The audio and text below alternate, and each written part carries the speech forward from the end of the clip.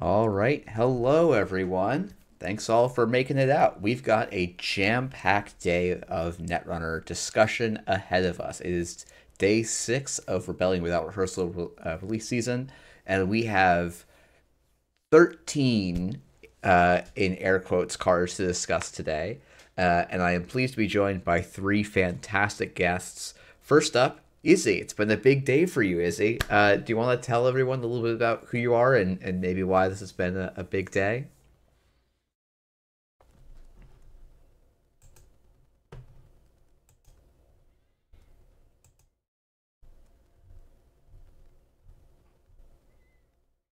That's fantastic.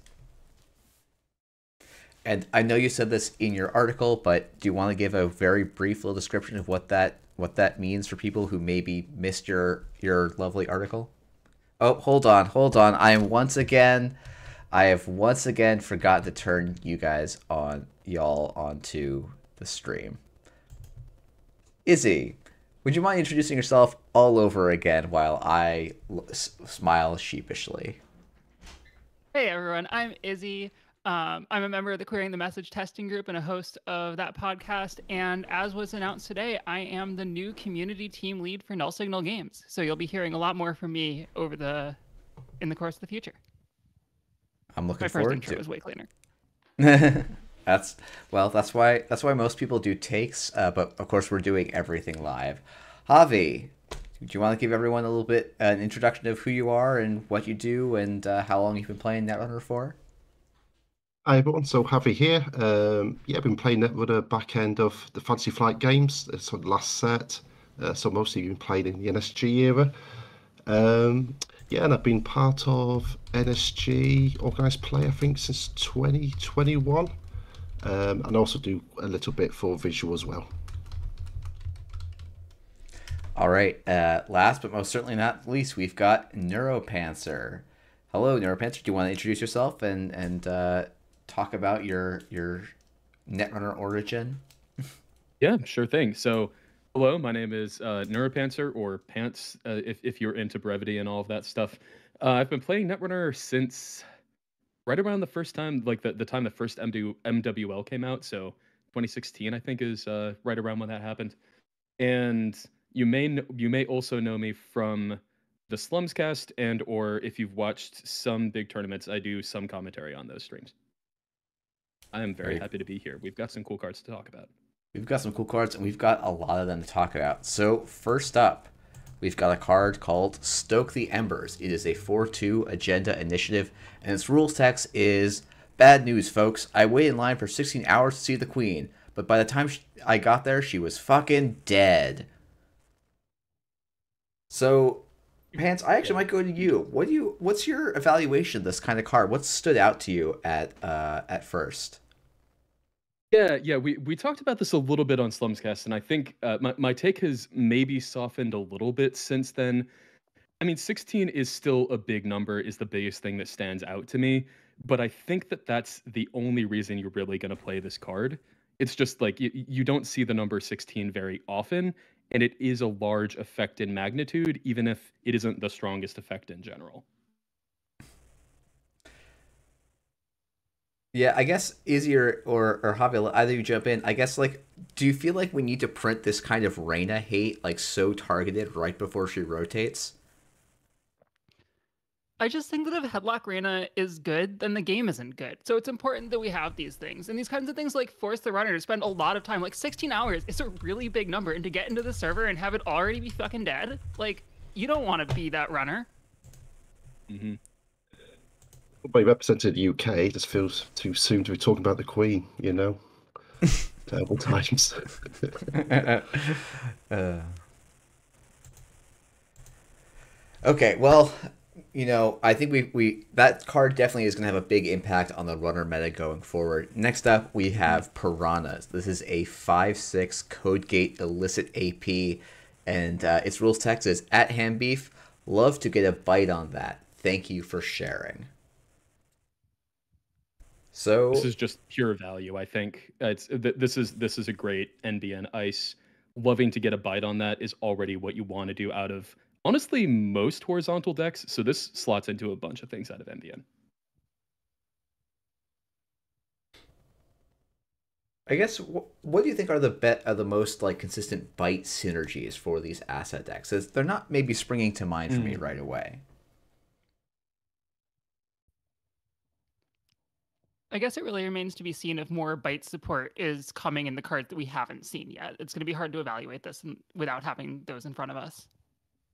Yeah, that's a good. Yeah. That is a good point because actually I can't think of a big anti-synergy, which is ubiquitous Vig. You don't want to bite the hand that feeds. So.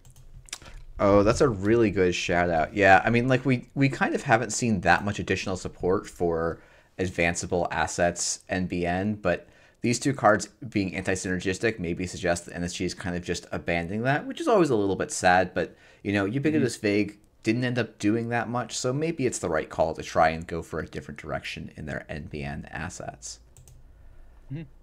But Slumscast brought us one more card. This is one cost Sudden Commandment Operation Mandate, and its rules text. Wow, just watching CNN channel here, amazed by how they know all the news so well. Extraordinary.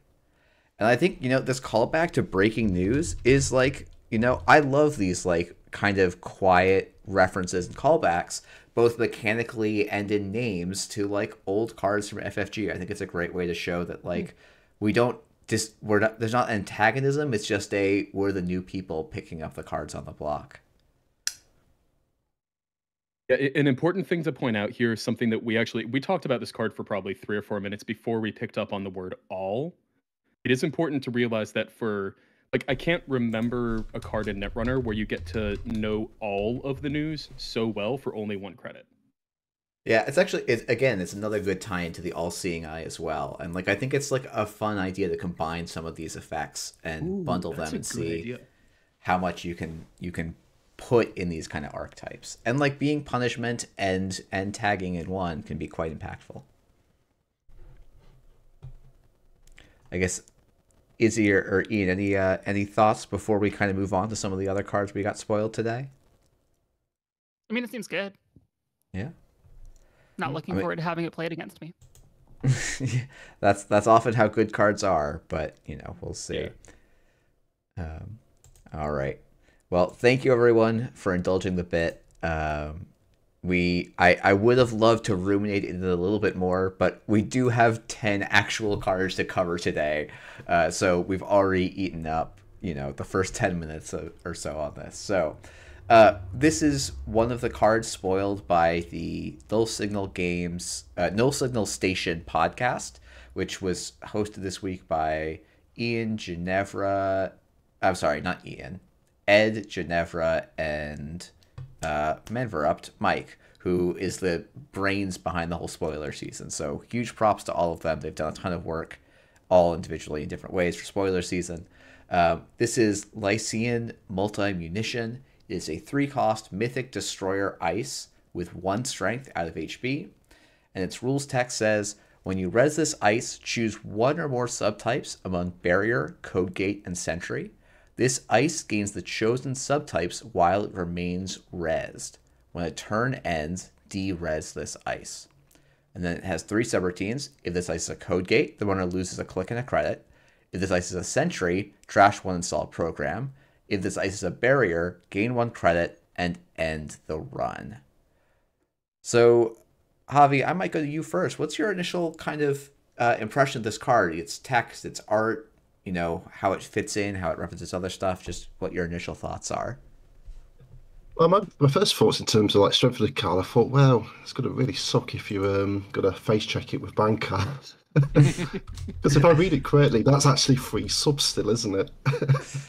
That's actually a great shout out. This is great, kind of anarch tech. Because even though those subtypes normally aren't there unless the corp chooses for them to be there, or like they're not like active per se, Bankar just says, nah, that's a net damage.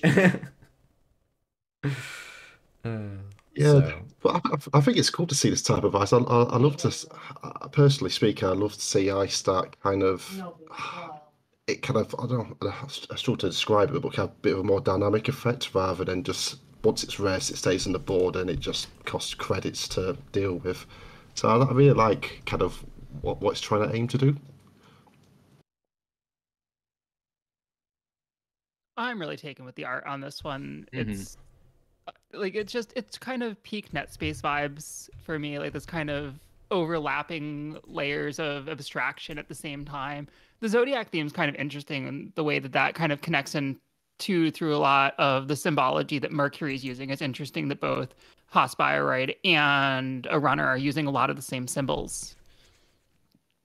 Yeah, And, that's a these really are also interesting kind of the three mythic like parts of what makes up a chimera in mythology, right? The snake, the the Yeah. lion, and the goat. Yeah, think Yeah. for the sure. bull. Okay. Yeah. That's cool. Yeah, this and you know this Lycian multi-munition. I think Lycia is where the Chimera was supposed to live in Greek myth. So it's like Oh, a I didn't. I Yeah, that's yeah good. I believe that's a Jeff half listening to Null Signal Station while trying to do other stuff today, but I believe that was from there. Andre in the chat was asking what happens if you hush Lycian multi-munition after it's rezzed, and like it the wording on Lysine is like Stavka or something, where it creates this lingering effect. And so hushing after it's rezzed, I don't think does not change its text. Like it just creates this lingering static effect for the rest of the turn. But if hush is on it ahead of time, this becomes a completely blank 3-cost ice. But you know, probably the corpus not going to res this blank ice if you preemptively hush it. And I guess in the same way that we talked about with the Vanguard, it's technically not blank, but that's like the only corner case where it matters. Yeah, that's very true. It's interesting because like the 3-cost slot for ice is pretty contested in HB decks right now. Like I'm not sure if this finds a slot in your PD list. I'm not sure it's quite above the curve enough to make it in there. That said, like in some other HB decks that have a little bit, maybe some of the D-Res synergy, some of those, like then you're starting to have a little bit more of an interesting conversation. If you're already planning to res your ice a bunch, like 3 to res is a reasonable amount to do, especially with like a Vovo on the board. Yeah. Actually, I do want to shout out someone did catch Ixaron caught a good thing here. If you do hush the Lycian, it will keep it will stop the Lycian from de-resing at the end of the turn. Though I think it will continue to hold whatever subtypes were gained on it initially, which my goodness, that's not going to be a fun thing to remember 5 turns later. Yeah. But yeah, that's an interesting little interaction. Notepads are legal in all Netrunner events, so if you're gonna hush a Lycian if you forget what it is, just click to move the hush away. Let it de-res, and you can just go from there. Yeah, you need a folding count. You need a 3-sided count. You need, what is it? How many there's like it's 8 possible you need permutations, like 3 dice, right? 6 possible. 6 possible? Oh yeah, you could 3 do and that 2 for and D6. 1. Yeah. It's just the 3 faces if they're there or not. Yeah. Anyway, yeah, I think you're right, Izzy. Exactly where this card fits in is a little bit unclear. I think it's really interesting as a corp where, like, you want probably to give this as many modes as you possibly can because the runner losing a credit is good, trashing a program is good, gaining credit and ending the run is good. But as soon as they have one breaker, well, now just by installing a breaker, to some extent, the runner has turned off some of the subroutines here. Yeah. And I feel like we should mention Thunderbolt too. Yeah, that's actually a thing to shout out is that this card probably, because this is always a destroyer ice, it will always get the Thunderbolt Armaments text when rezzed. So maybe Thunderbolt Armaments can play a Lycian multi-munition and a Vovo and just be spending a credit and making this 2 strength and 4 subroutines and, potentially a little bit beefy. But cool. I think with that, maybe we'll go on to the next card. And apologies, the cards are going to be coming fast and furious out of a bunch of different content creators. This is from Andre's great spoiler video on the Jinteki the Jinteki set of cards he was given and I forget what that video was called, though it should be linked in the video description. This is See How They Run. It is a 4 advancement, 2-point agenda size security. When you score this agenda, give the runner 1 tag. Play a psi game. If the bids differ, do 1 core damage. If the bids match, do 1 net damage. And a quote from Adrian CS: "Be patient. When the prey panics, they lead you right to their friends." So, Javi, I might throw to you again first on what's your first impressions from this card? There's so much I love about this card. The artwork on it, and the flavor text as well. I think that's just really on point. And the fact that you get to do a psi game, and if you inverted brackets win or lose it, you still get an effect off it. Is pretty cool. And the tag is interesting as well. It's kind of I'm sure we'll talk about it later. But yeah, there's probably quite a lot you could do with a tag. So no, yeah, it feels like a really, really solid 4-2. And like I said, the art and the flavor text, I think is just absolutely awesome. I'm excited to give this one a try.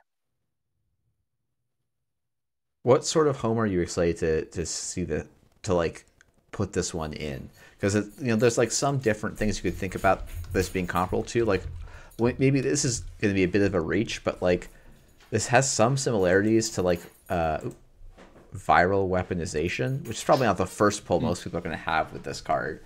But it is this kind of like Jinteki damage a thing. I think another obvious parallel is maybe Cerebral Casts, which was basically the effect of this, but on an operation. Though I guess it did, it's somewhat different, but kind of similar.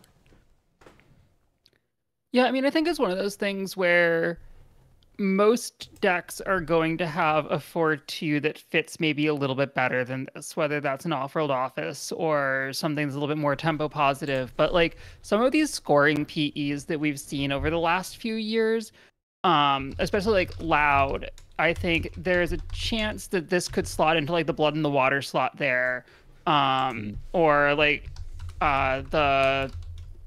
getting it in a way where scoring it sets the runner back is an interesting way if you're in an ID that can take advantage of that enough to be worth doing it. Is that being worth doing it that's interesting? So as we see a little bit more incidental tag punishment in Jinteki, giving them that tag is meaningful. If you can score it at the start of the turn and give them the tag, you've got some interesting options. So a double advanced card, now you have more things like that. It's an interesting card. There's a lot of little pieces of it where each of them individually, would you play Orbital Superiority if it did a core damage, if it did a net damage? It's interesting. I think another thing as well, if I've done the maths right, I think if you play this in PE and you install advanced it, then you obviously advance it twice next turn. That means you're doing 2 damage somehow. Yeah, you're doing 2 damage and you've got a tag, which kind of opens up end of the line plays. Yeah. You feel that particularly way inclined, which seems really rude. Granted, end of line is 4th, but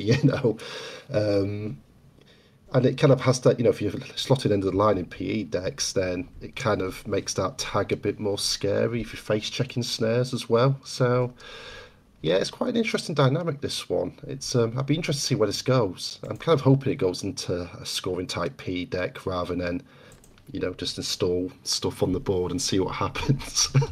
Yeah, I'm going to be honest. The sheer number of games that I've lost at my local, the local that I used to play at in grad school, to someone who played snares out of snares and Scorched Earth out of HB. This reminds me a lot of that. You get the incidental tags and suddenly they're dead and they're not expecting to be dead. Yeah, I pulled up Mitosis because I'm frankly pretty worried that just Mitosis Shell Game PE now suddenly has as soon as I've doubled, if I start my turn with 5 credits and 2 advancements on a couple of cards on the board, the game's just over. It's not a play pattern I'm super thrilled about being in the game. But I you don't know know, how good that'll be. I know Diogenes tried mitosis PE with orbital superiority last meta, and I don't think what we've seen brings that over the edge to being good enough that I would worry about it. okay. The worst part about you saying that is then I'm like, do I have to make PE now? Uh, but yeah, no, Oh, I now don't you know. understand the gambit. Yeah, but no, you're right. There's some Good. reasons that mitosis PE hasn't taken over.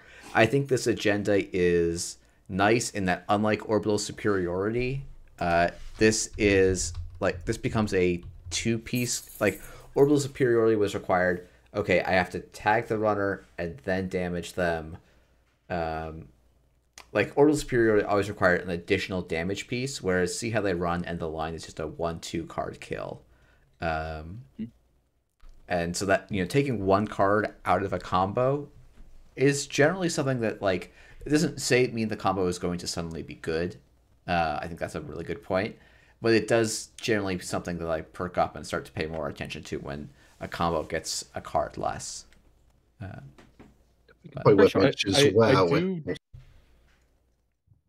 I do disagree with you, Jeff. I think the worst part of mitosis PE potentially not being good is not that like maybe I have to make PE and try to break it. I think it's that even if it isn't good, I'm still gonna find a way to lose it, like lose to it in an important tournament.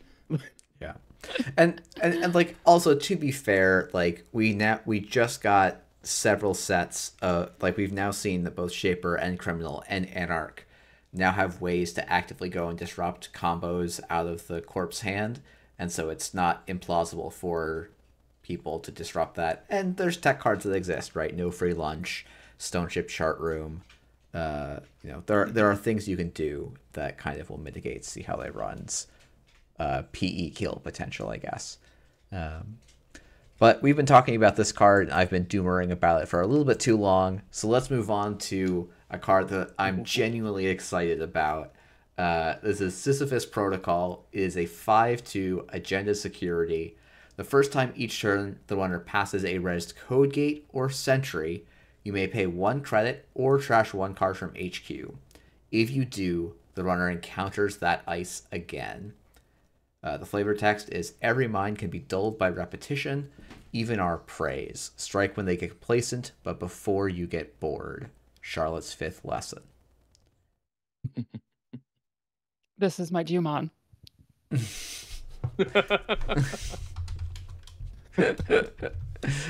I think this is everyone's Jumon. I'm gonna make this work. I don't care that it's a 5/2. I feel you. I mean, this like back in the Red Tree days, we used to say a single Anansi is a scoring server. Like a single Anansi is a win condition now. Like I mean, it's one of those genders you'd love to score early because it's kind of wow, it is game changing if you have this one to appear to be an early first score because the amount of taxing you can do is really significant. And while I look at this card, I'm thinking, well, how much do you kind of try and build around that? Because there's DRM, which you could do maybe. But yeah, it's a really interesting card. Like I said, if you score it early, you can really change that game around. There was an important ruling that if you have 2 of them scored, because step 1 score 1/5/2 wasn't enough. If you have 2 of them scored, both triggers do happen. oh, So wow. you can, with 2 Sisyphus protocols, they could break that Nanti 3 times before even getting to the second ice. And hey, we can even go further. Okay. We can score a 3rd Sisyphus protocol, be at 6 points, and now the first time each turn the runner wants to pass a code gate or sentry, we just have to pay 1 credit to make them, or we have to pay 3 credits or 3 cards or some combination of those that adds up to 3, and they get to encounter that same ice 4 times. We can dream really big here. That always was the problem with salvo testing. You couldn't score 3 of them. Yeah, I mean, like, genuinely, you look at these two cards and you go, if only I could score 3 salvos, right? Just think what I could do next to the runner.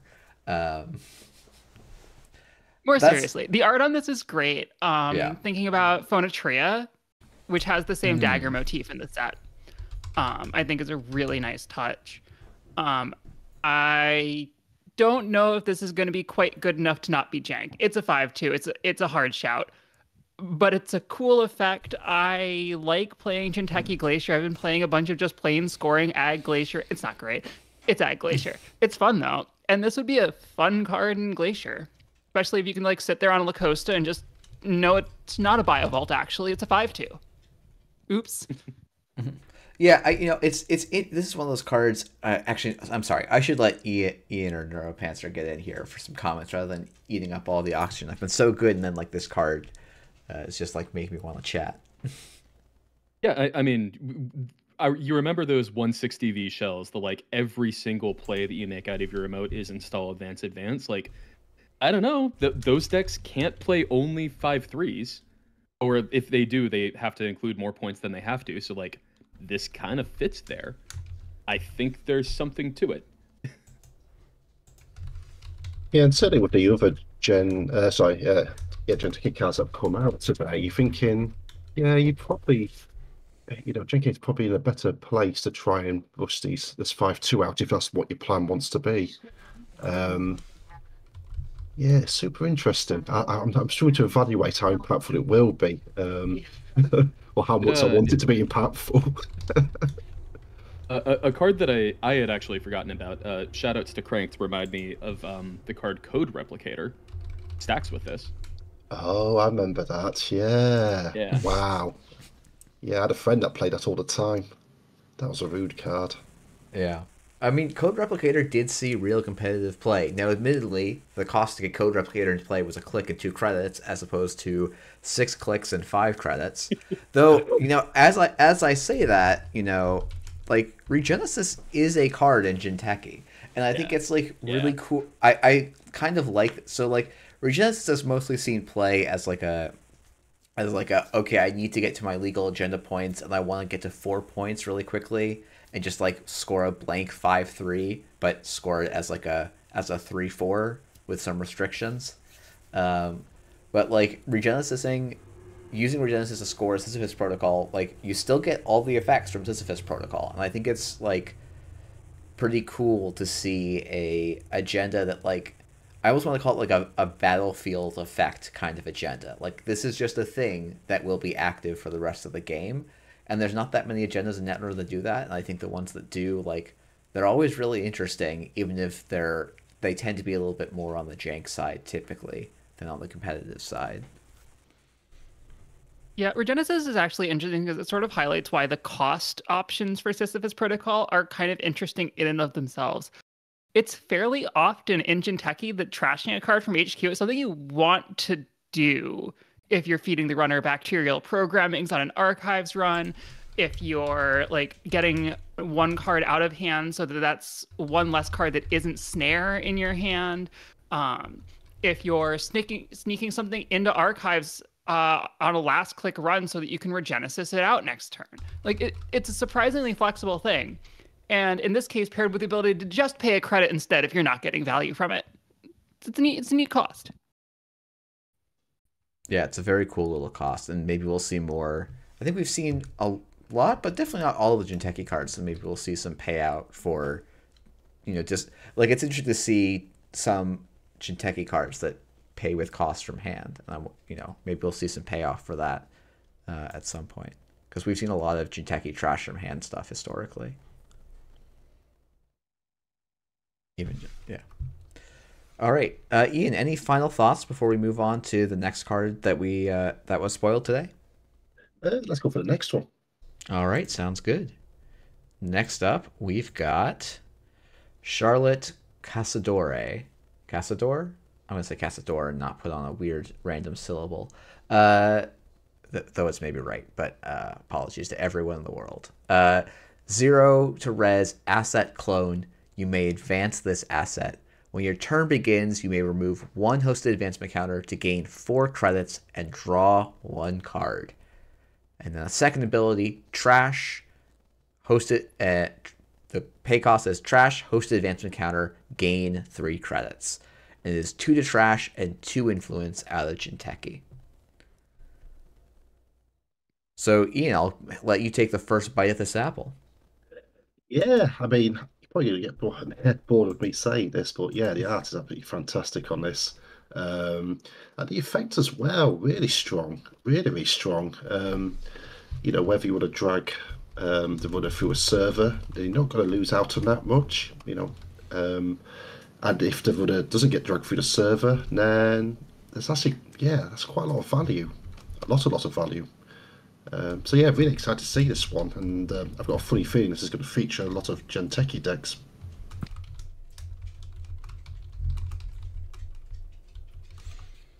The flavor text, the flavor text really is what stands out to me. Like it sort of reminds me as like the opposite of GFI, where like GFI you're like, oh, I don't know, maybe I actually have some sympathy for a few of the specific people working.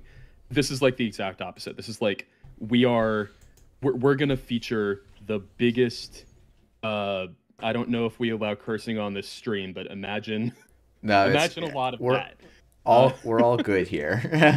Okay. Imagine the biggest piece of shit you've ever met. Like this is them on a card.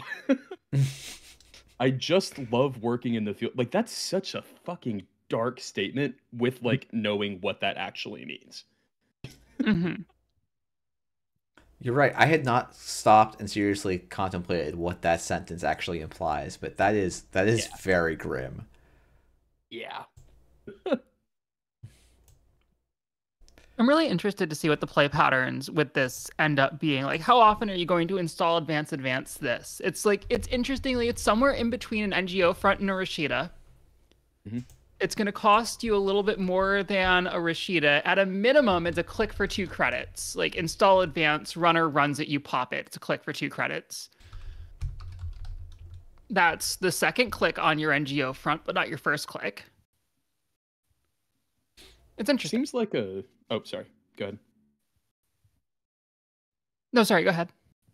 It seems like a really interesting prov card, right? If you're able to kind of passively put counters on this, and at only 2 influence, you can actually probably splash this pretty effectively. Yeah. So someone in chat mentioned BTL. That also seems like when actually advancing it is a good action once a turn. That's pretty great. Yes, it's also like... Oh, sorry. Go ahead, Izzy. It's also like Rashida, you use it, it's gone. This, if you install advance, next turn you res it, you get your draw, you get your credits, and you look at your hand and you're like, I have no play. You just advance it again. And now the runner still has to get into the remote to deal with it. Like, it sticks around until you have your next play. And like, that's kind of cool. So it's very good comments in chat, and I was thinking the same. Does it combo with Lacoste Grid? And I think if it does, that's really good. It should. Yeah, you can choose the order, right? So yeah, so you really can good. You can choose the order, and so you can if you like. And this is one of those things where like, oh, this might be a nice payoff. There's been so many games of playing kind of Glacier Jinteki where you're sitting there and you go, man, I got this Lacosta just generating counters, but it's not doing anything for me. Like, I'll advance the Lacosta on itself, and like now you have a card in your deck, and you just be like, yeah, it's always good. Like, I can just put this in the remote while I'm waiting for an agenda, and then if it picked up an extra counter at some point, I can just pop it and get that counter and turn it into cash and kind of start pushing through. So this definitely feels like it's a notable econ card for Jinteki. Yeah, and as you pointed out, Rashida, like, you throw that in your scoring server for a turn, it's very good because it potentially forces a run, or you get the Rashida effect, but then it's gone. This does sit around, and man, yeah, I like this card. This makes me want to play Red Glacier again. Yeah, this and Sisyphean Protocol, I'm like, there's where Sisyphus Protocol, I'm like, maybe this does make me want to go and maybe this is what Atea has needed, or more realistically, what Ag Infusion like friendly Ag Infusion Glacier does, where it just boops you into an Anansi over and over and over again, and that's what we call friendly Jinteki gameplay. It's if we only had a friendly. couple He's more got nice so pieces of many ice. legs. Think of the hugs. I'm sorry, I didn't quite catch what you were saying. If we just had a couple more nice pieces of Jinteki ice. Yeah. Yeah, if only we had a couple more friendly pieces of Jinteki ice. Apropos of nothing, here's Cloud Eater. Oh wow, yeah. This is a 10 to res, 6 strength, Sentry AP Destroyer Observer. It is unique. It says, whenever an encounter with this ice ends, if it was res this turn, trash one installed runner card, unless the runner takes 2 tags or suffers 3 net damage. And then the subroutines are, trash an installed runner card, give the runner 2 tags, do 3 net damage. And its flavor text is, don't let it catch your scent. I'm almost wondering why they didn't put the snake on the Sisyphus protocol, because it feels like these 2 cards go very nicely together. But yeah, Ian, Whenever an encounter ends, text is chef's kiss with Sisyphus protocol. We're gonna like that. The when past is less exciting, but when the encounter ends, text is just perfect. Yeah, I believe that's the same. It's a similar-ish text to Anansi, right? So whenever an encounter with Anansi ends, it has some conditions. Cloud Eater doesn't even have these conditions, and it only costs 2 credits more, and you get a strength, and I would say arguably noticeably stronger subroutines. Like, this feels like a big chunky snake. Now, if the runner has no installed cards, because it's not the unless, they can choose not to take 2 tags or the 3 net damage, right? And just not trash anything. Yeah, because it's the corp with trash, and the runner can just decline to take the alternative costs. So yeah, you can, if the runner face checks into this blind, the only thing that happens to them is they take 2 net damage. They take 3 net damage and 2 tags. Just a casual 2 tags and 3 net damage. Yeah. So I guess it is boomerangable if you have no other board. Yeah. Yeah, I mean, this is a hey, Jinteki was hearing that people were becoming less scared of you, and decided to get some new tech on the scene. Yeah, it's in terms of the artwork, again, fantastic artwork, and for people that play Spirit Island, give really that kind of sleeping. There's a Spirit Island spirit. That's a snake, one of my favourite spirits actually, and it gives a very much that vibe of, like that slumbering snake, and then when you wake it up, all bad things happen. And that's kind of like, if you face check this, it's just really bad, isn't it? it's just awful. It's the first Jinteki like unique god ice that I've actually been excited about in a long time. Yeah, I'm glad you mentioned about the unique part actually, because I've been like struggling to evaluate that, thinking, well, if you choose to have more than one copy, that kind of makes potentially more dead draws if you don't want to draw it. But then if you only have one, then you're less likely to draw it and use it. So yeah, that kind of unique part is really interesting. It's probably one of the few unique cards I'm thinking, do you know what, I really want to slot this into my deck.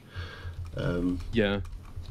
I think that makes, I mean, obviously just the text on the card makes it obvious that you would want to play this out of Ag Infusion, but I think it's also just a great include in Ag Infusion because that's less of a problem. A face down ice is a stronger card in Ag Infusion than it is in most decks. Yeah. I just wonder how Ag Infusion is going to afford 10 credits to res this. Like, the biggest problem with Ag Glacier right now is the economy. It's gutted. There's nothing. There's not even slots for it. It's bad right now. Step 1, get 10 credits. Yeah. Oh no. It's also like the other drill tweet, right? Like, please help me. Help me budget this. Help me budget this. 1,000 on 10 credits on Snake, no credits on agendas. Like, I'm supposed to res this and then score a 5-2. Yeah, that's step 2. It's worth Step it. 3, you win, you know. Probably. Yeah. Let me just get to 15 credits. Okay, that's gonna take me 5 turns, 1 click at a time. Sure is. Look, all I will say is I have played exactly 1 game of Netrunner where I started the game by clicking for 4, and I won that game. So clearly, that's a good strategy. Oh my goodness. Not as the corp, I hope. No, that was as the runner. Oh, I It was even know also the a game game you're of talking Roseville about. Draft, so Yeah, I was just about to say that reference to the movie-length podcast you produced on the Roseville draft. So yeah, I guess one final question for the panel here: do you play more than one Cloud Eater in Jinteki? Is question 1. I think you would. I think it Probably depends on the partial. other ice slots in the deck and what you're looking for. 1 or 2 seems very plausible. I don't think And it's that- over 3, but I could see myself playing 2 a fair amount of the time. Yeah, I think I'm 2 as well. And then 2, do we play this out of faction? Like, does NBN play Cloud Eater? I suspect if you're playing Lightning Armaments, you might play this out of faction. Oh, true. Yeah, that'd be Because quite it then rude. also ends the run. That's nice. Yeah, I typed in Oh, lightning into my when little when it card ends search the run, and it went, still oh triggers no. the when encounter ends. Oh, that's sick. Yeah. No, Lightning, the agenda, the 4-2. Oh, It's not you're out talking yet? about the That'd be- actual lightning, yeah, the lightning laboratory agenda. Yeah, there we go. Where you get to res this for free, potentially. Oh, Moment of panic that it hadn't been out yet. And like with this out, like suddenly the on encounter effect is active every turn. Oh my god, yeah, that's gross. Oh, You're wow. welcome. Yep. I also see, honestly, I'm not that excited to run into an Asmari list that just says, yeah, why would I play Surveyor? I can just play Cloud Eater and have a better ice. Yeah, it's twice the cost, but, we're Asmari, we print money, right? So, Oh, that's disgusting. yeah. Okay, well, now that we, this is the Doom and Gloom Corpse are Broken cast, and I don't know that this card is going to change, but I'll be honest, I've missed a lot of the tributary discourse today. This is another unique ice for Jinteki. So 2 unique Jinteki ice. This is tributary. This is a 3 to res, 4 strength code gate. Its text says, the first time each turn or run begins, you may move this ice to the outermost position, protecting the attacked server. The runner is now approaching this ice. Is the parenthetical rules text. Subroutines. You may draw 1 card. You may install 1 piece of ice from HQ, protecting another server, ignoring all costs. And then each piece of ice gets +2 strength for the remainder of the run. So, Izzy, I'll go to you first. What's the first thing that stands out to you on this card? I think it's cool. I'm thinking about it in Ag, where installing ice protects ignoring all costs and you want to hold cards, and I'm thinking about Ag a lot lately. I couldn't tell you why. Doing that is like really useful, especially letting you play around pinhole, adapt very quickly to different board states, getting that unresed ice exactly where you need it to be. The subroutines, it's somewhere in between. Like, it's not as bad as Drafter, but it's worse than a lot of other things you could let happen. So you don't really want to be running through this all the time, especially if there's ice deeper in the server. It's interesting. Yeah, this reminds me of Chum, or what was it, Inazuma? No, Inazuma does a different thing. Right, Inazuma was, cannot jack out. But like this Chum style effect of, oh yeah, the next ice is going to be the fearsome one. But the problem with Chum was always it's a positional ice. Tributary, it's also positional, but it solves its own positional problem. Red tape is another call out from Andre. I mean, for the cost, it's pretty taxing, isn't it, as well?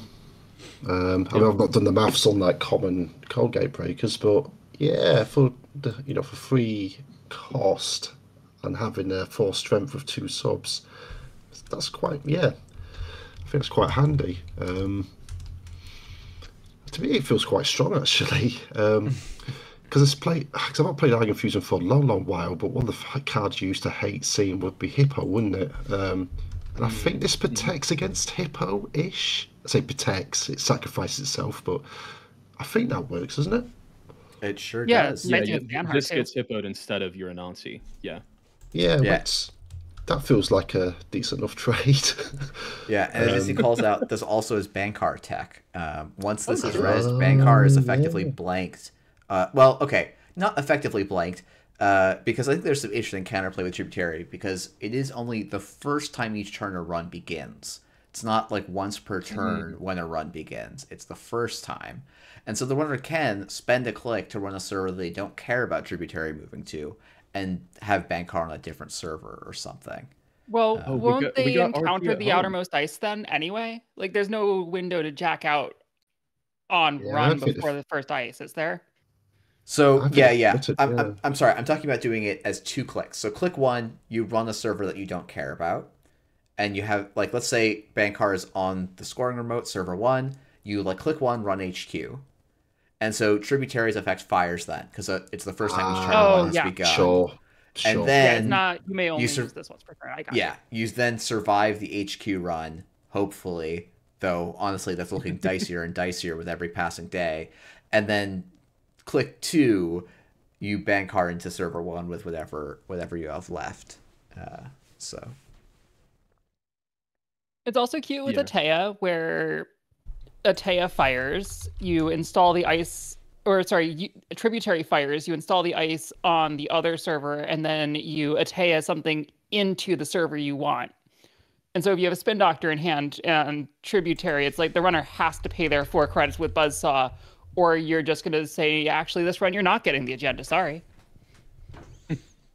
yeah, and actually, this does get around the like revised access rules that the rules team implemented for Ganked, because if you Atea and put something in the server, well, it's during the run, so it will still be kind of a forced access if the runner wants to make it all the way through, which is kind of interesting.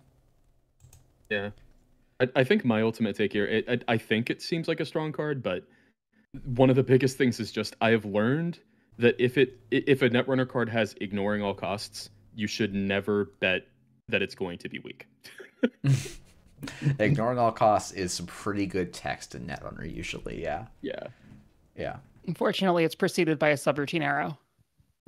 Yeah, but it still is the 3 words ignoring all costs. Like they speak strongly to me.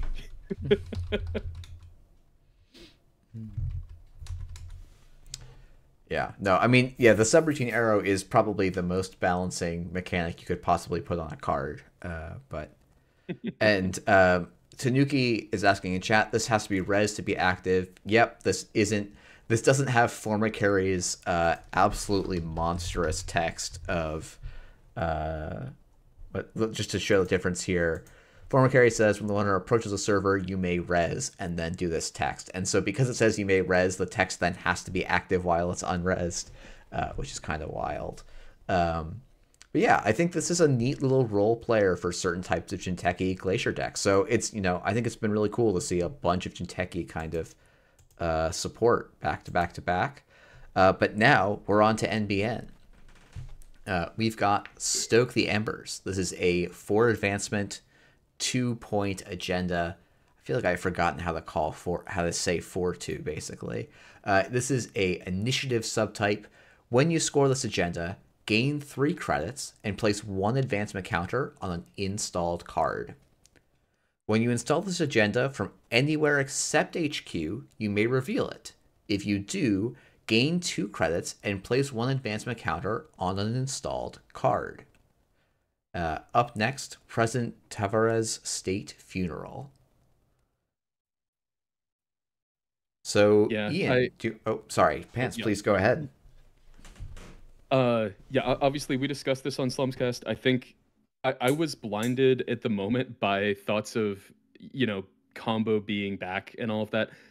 Since then, again, shoutouts to Cranked kind of pointed out you can actually just get good value out of this in much simpler ways. Like, I don't know, throw that counter on a Mesta Chesto that's already in faction. Throw it on a Vlad grid that's already in faction. Like, I think this card is a little stronger than I thought it was on the cast. Yeah, it seems good value. Something I was going to point out was there seems to be quite a lot of lore of this set in this card as well. So it looks like there's a new president. Yeah, it's been vowed in. Looks like it's a vow to veto the ultimatum initiative. And it looks like that the previous president, died somehow. Yeah, you don't usually have a state funeral in the middle of a contentious political cycle that portends some climactic event for sure. I think it's worth calling out that this is a really, I think, direct Epiphany Analytica support card, right? When are you not installing cards from HQ? Well, when you're using the Epiphany click ability. And you can just go and fire that off, and then this comes in with an advancement counter. So it's almost like a 3-2. And so, once we're in the realm of a 3-2, suddenly we're in the real realm of doing some serious scoring shenanigans business. Another thing to call out, that Conrad was the one who pointed out the synergy. Restore also works with this. That is the only other one I could think of off the top of my head, though. Yeah, there's like some rotated cards that probably work. Yeah. But yeah, nothing off the nothing in DRM. Oh, that's a good question. No, DRM actually goes to you install from HQ with DRM. Oh, of course you do. Yeah. What about that Genteki one where it's the I can't remember the name of the card, but it's the one with the kind of the fox on it. Kakurendo? That's the one, yeah, because that stores from archives, doesn't it? Oh, does it? I think so, yeah. You're totally right. You're right. Yeah, that Wait, so okay, so we can sick. Kakurembo a Stoke the Embers onto a San City grid and score it. And all it costs is 3 influence. Yeah, just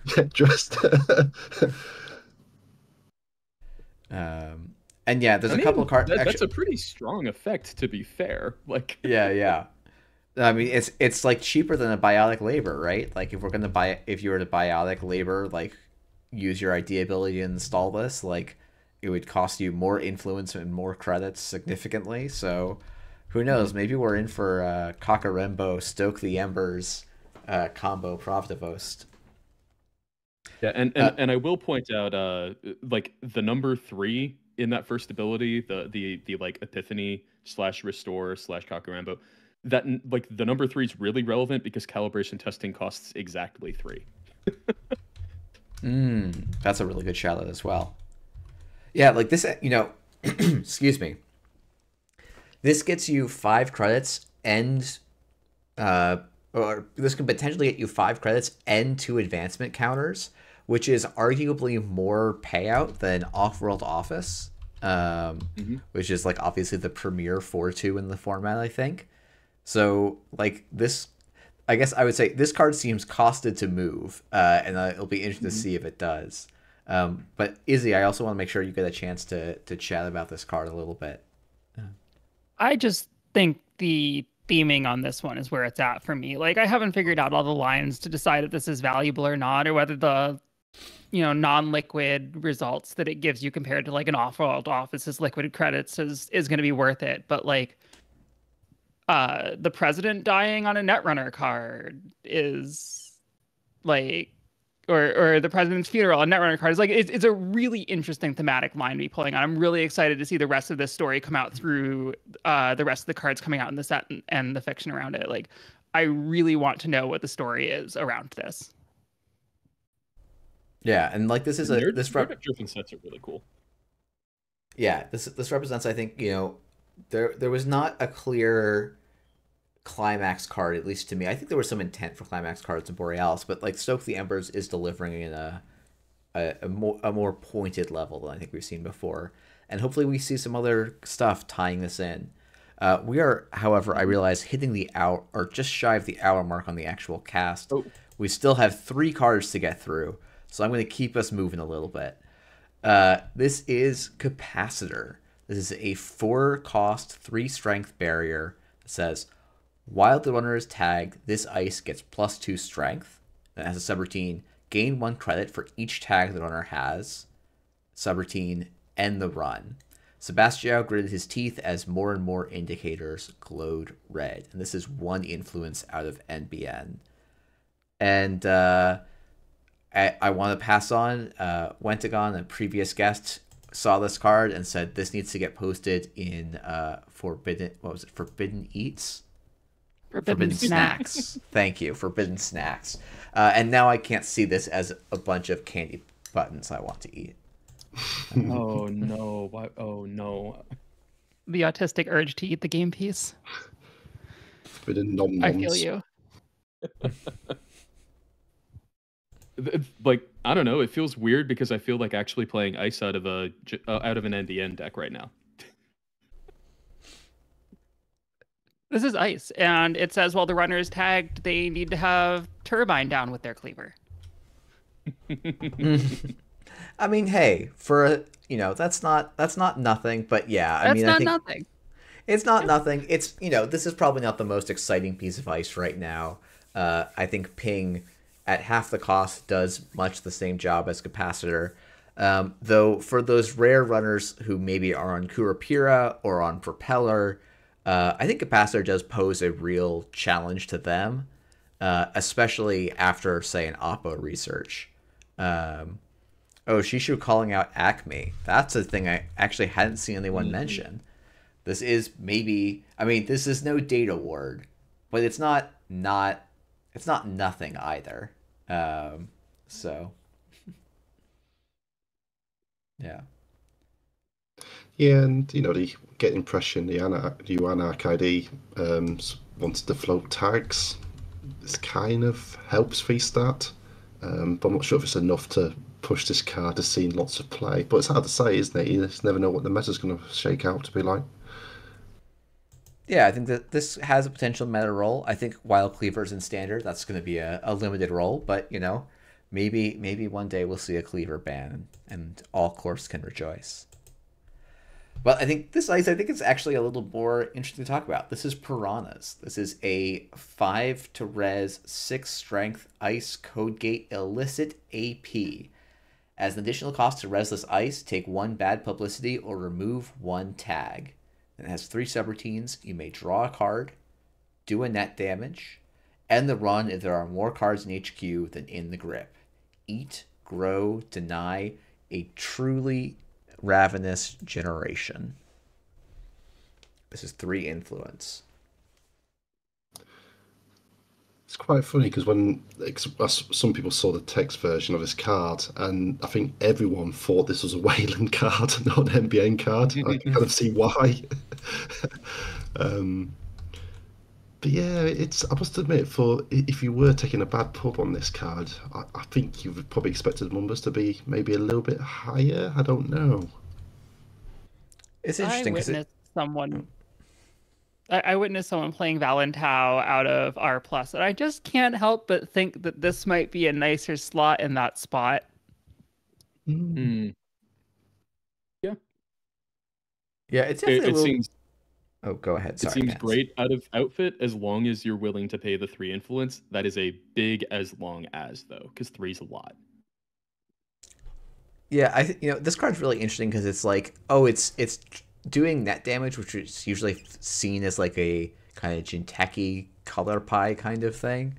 But I think, to me, maybe the thematic link to some extent is like, your digital life as like, NBN can get some card draw. And so this is like trying to be the card parallel to Valentau, to the point where they have very, very similar numbers, though Piranhas says a card is worth about 2 credits, which, that's a long-standing debate, I guess, in the network community of how many credits a card is worth. But It's really interesting with this one because, like, on Valentine, the bad pub directly impacts the final subroutine, whereas on this one, the cost to res it doesn't have any impact on the actual impact that it has on the runner.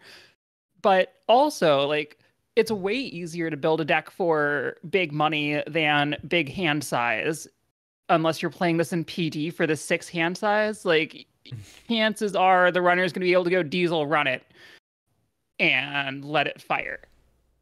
And that's not great for the runner, like, but is this good enough if the runner can just play a diesel and run through it? I don't know. It's really interesting. I think it probably is.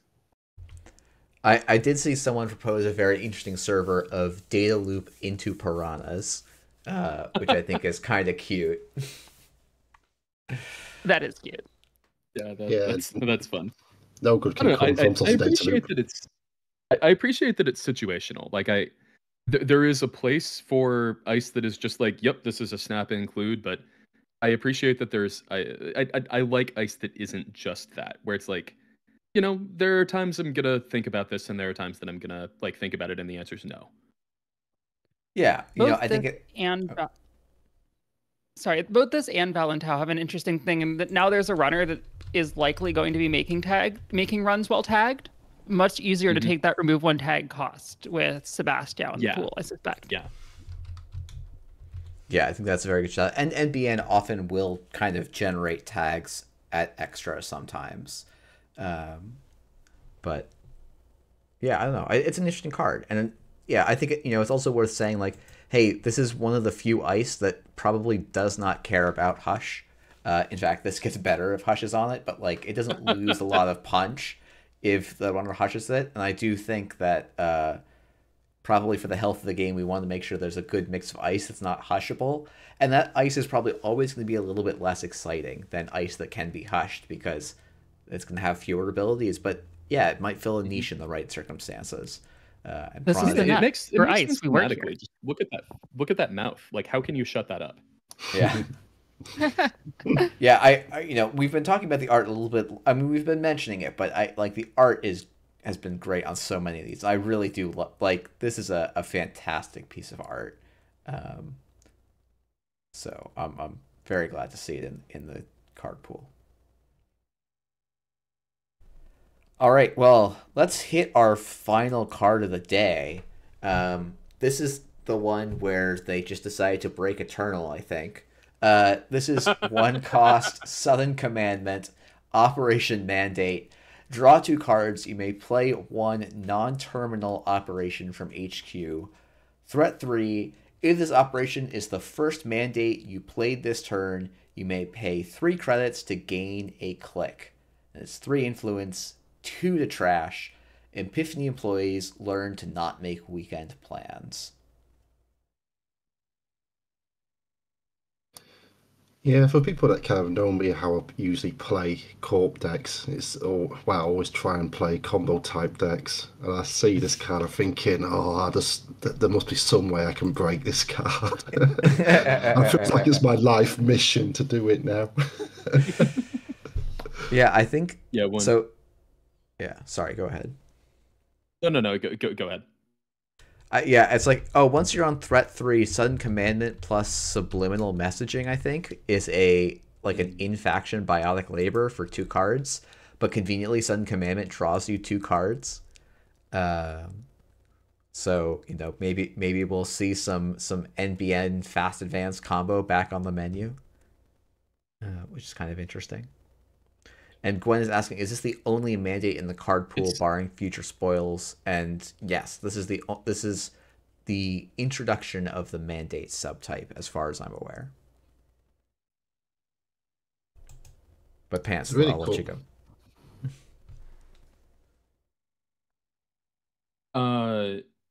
Yeah, so something that was brought up on the cast, like it isn't just a combo enabler, though I think we should definitely talk about the fact that it's a combo enabler, but this into your daily life is potentially very strong.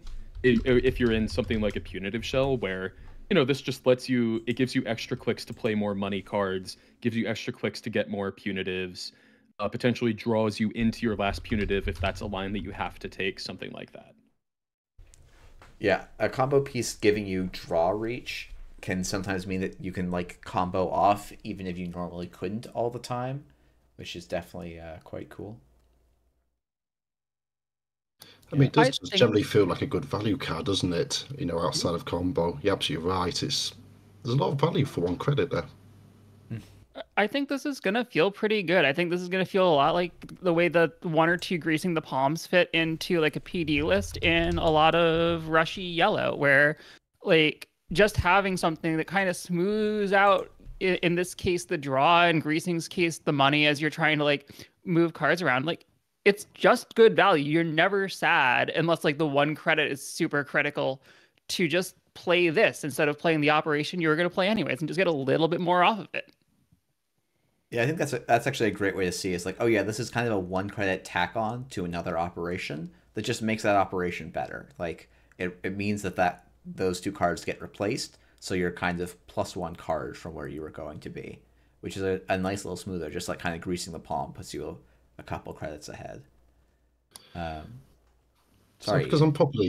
probably because this is the way my brain is wired. As soon as I saw this, I thought, do you know what? I'm sure you could do something with Mad on this, and I thought, okay, you probably could do something with Mad and Orb, then Mad Orb, and then maybe Base as well. I'm thinking, I'm sure there's something there, but I think I need more time to play about with it. Yeah, I saw someone in chat calling out you can play Sudden Commandment, Mutually Assured Destruction. It gives you a click back, and then you just do a polite little Market Forces love tap and drain the runner for all their money. And then you Oh, can worry about how to win from there next turn. Ooh, I must. market forces. That's smart. Yeah. I was thinking Mad and using the Mad to tutor the base, and then that Well, gives you 2 clicks, doesn't it? It sure So, does. and that's not probably too much of an ask. Maybe not too much of an ask. Yeah, I mean, Except for so, but yeah, Sudden Commandment works with Pivot, which also works with Bass, and also gets any of the operations we just talked about, right? oh wow. yeah, I guess yeah, Pivot can't search up the agenda. Never mind, but it can install. It can install a Bass if it's already in HQ. yeah, yeah. Oh, Pivot notably, can't search at the same Bass, threat but level as Sudden Commandment. So if Sudden Commandment's good, then Pivot's good too. yeah, they'll fire off together pretty nicely. I guess, yeah, so Sudden Commandment plays Pivot. Pivot costs a click, but then Sudden Commandment gives you the click back, so it's playing a pivot but drawing 2 cards, which is probably pretty Well, nice. the pivot. Oh, okay. Yeah, the pivot does cost an extra click. Yeah. Yeah. This doesn't say ignoring additional costs, because NSG decided not to reprint accelerated diagnostics, which part of me is a little bit sad, and then the other part of me, the larger part of me, thinks, yeah, maybe this was a sensible decision. Same. The second part is much larger. I mean, if it ignored all costs, like just imagine how many things would have to get points in Eternal. You wouldn't be able to play both of them. So like, we should just be glad for this because now we can play both of them. Yeah, though that's definitely true. I've jokingly said in the Eternal chat in GLC, who's ready to give CI more points, because cerebral imaging is gotten honestly a lot of different tools this set. I'll say like my out of the way combo that I'd love to try and make work in standard is finding a way to use business as usual, sudden commandment, and like a bunch of HB cards to score 4 points in a turn on 2 different agendas.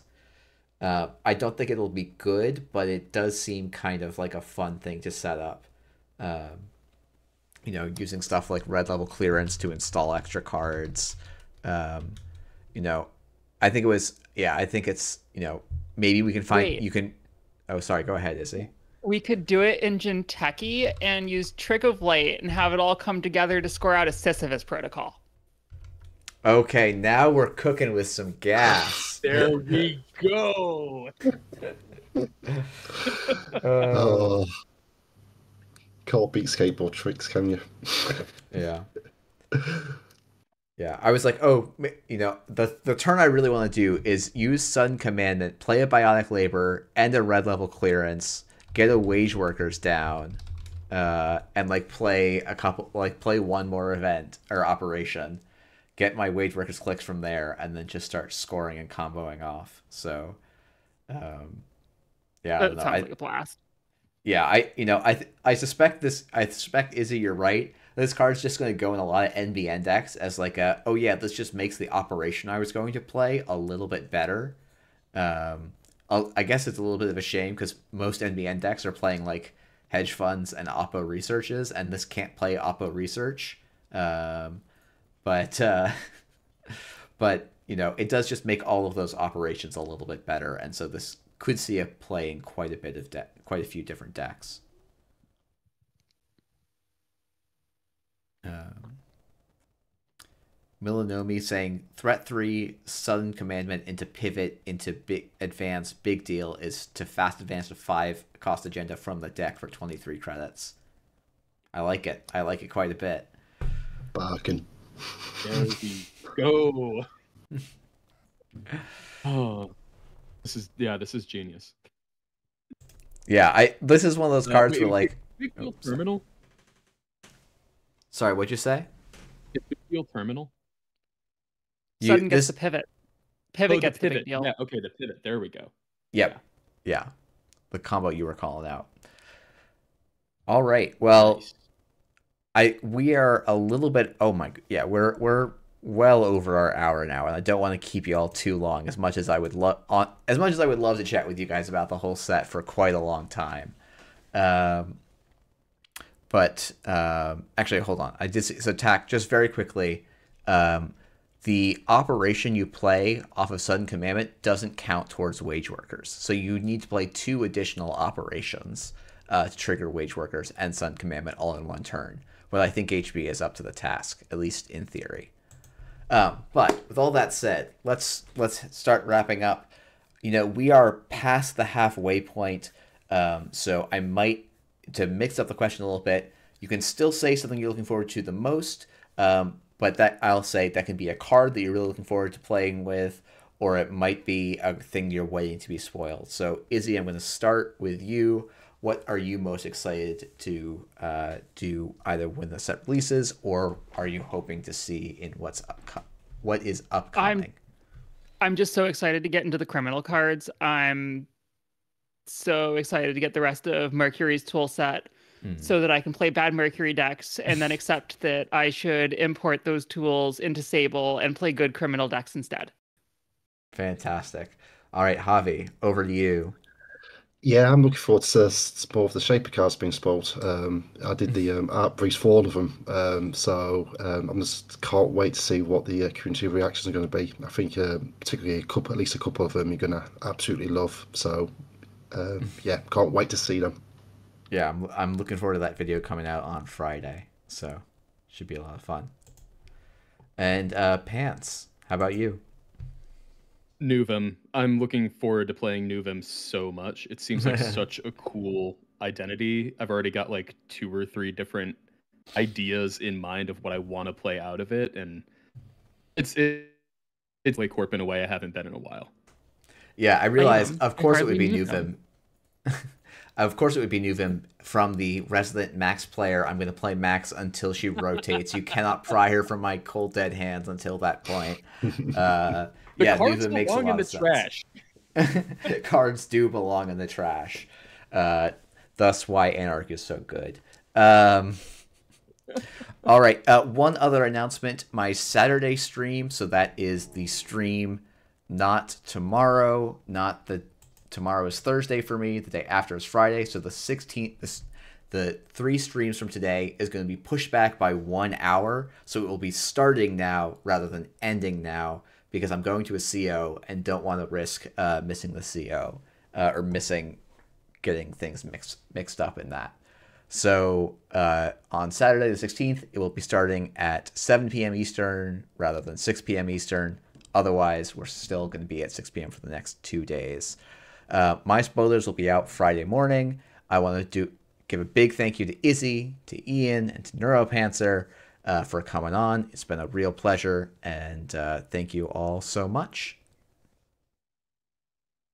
Take care, all. Thanks for having me. Thanks, everyone. That's been a blast, us. And thanks Yeah, everyone as always, a pleasure. and thanks everyone for watching, and I'll see y'all tomorrow night.